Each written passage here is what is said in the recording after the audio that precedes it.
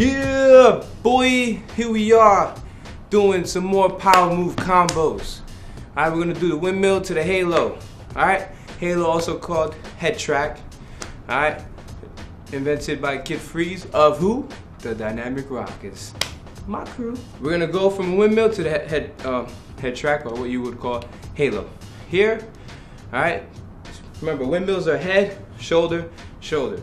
Alright, now once you get off that second shoulder, you're gonna catch here on your hands in that basic position for the windmill before you start, but a little bit elevated. Alright, once you're here, you're gonna rotate around your head. Alright, so here you're gonna catch, and you're basically gonna go around and try to move around and catch again here. Okay, your legs should be in the air.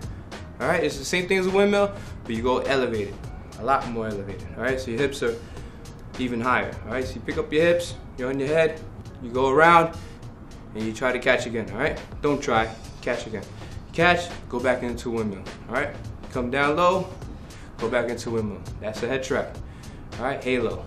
Alright, so you go around, windmill, hand, shoulder, shoulder, head, again, shoulder, shoulder. When you go for the head track, catch it here, and push, and catch again. Alright, you go all the way around, catch again.